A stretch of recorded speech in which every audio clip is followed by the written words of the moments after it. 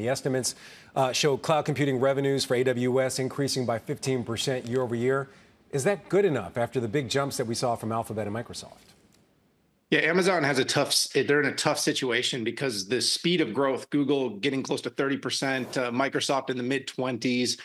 Amazon has slowed down in terms of its growth compared to its competitors, but having been the largest for the longest time, you're still talking about law of large numbers and what that means for Amazon.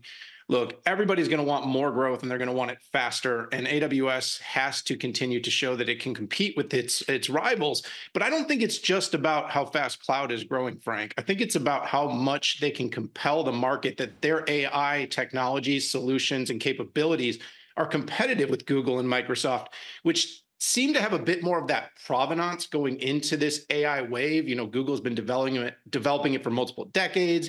Microsoft did the partnership with OpenAI, and then Amazon came a little bit later with its Bedrock, then its Anthropic partnerships. So people are going to be looking at those two levers. Of course, are they growing quickly enough? And are they compelling enough on their AI story? Daniel, you're hitting on a number of key facts and issues here, not issues, but things that we need to be looking for when it comes to Amazon. The numbers are one thing. How important is the commentary? Amazon continuing to spell out its narrative when it comes to artificial intelligence?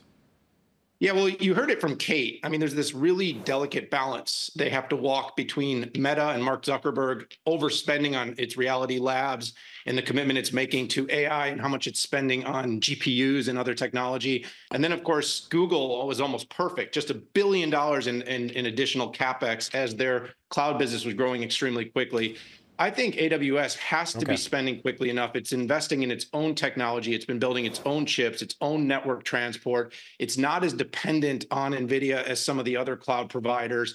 But having said that, we want to know that they are making the big investments, that they are planning to keep their leadership as the world's largest infrastructure provider for a public cloud service.